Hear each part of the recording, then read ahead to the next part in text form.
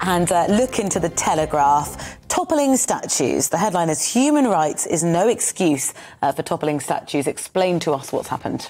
Well, you'll remember in Bristol, the statue of Edward Colston, the slave trader, was toppled by protesters after the Black Lives Matter movement really kicked in, and the 4 main protagonists were taken to court and were acquitted of criminal damage, and the defence was that human rights have been violated and it was a justifiable action. And the new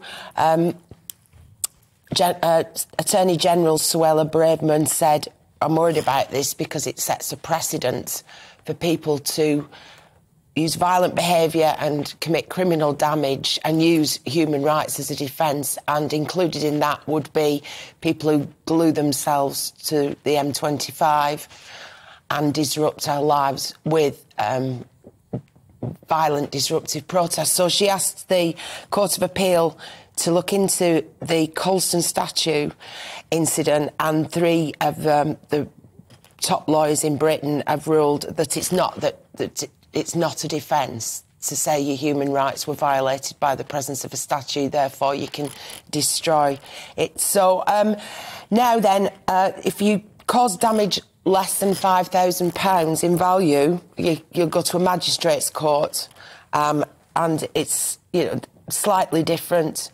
It's in that case, it's to do with the proportionality of the conviction depends on how much material damage you've really caused. Anyway, I think it's a good thing. I don't think people should just be able to go around putting in windows and...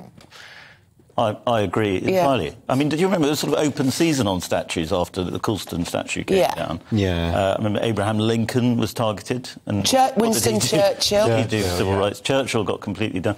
And actually, you can still see it if you look closely. It hasn't been scrubbed off entirely, all the graffiti. So, yeah, I think I mean, damaging public property is obviously not a good thing. And, there are obviously times when statues being pulled down as a time to be celebrated. You think of Saddam Hussein's statue coming down. But it should not be open season on anything you find you don't like in the public space. Yeah. Just linked to that on the subject of statues, as an aside, there was a suggestion that the 4th plinth in Trafalgar Square should now house a statue of Queen Elizabeth II, and Sadiq Khan's ruled that out. They use that 4th plinth, don't they, for contemporary modern art, and they've said, we're going to keep it to do that rather than do the statue of the Queen.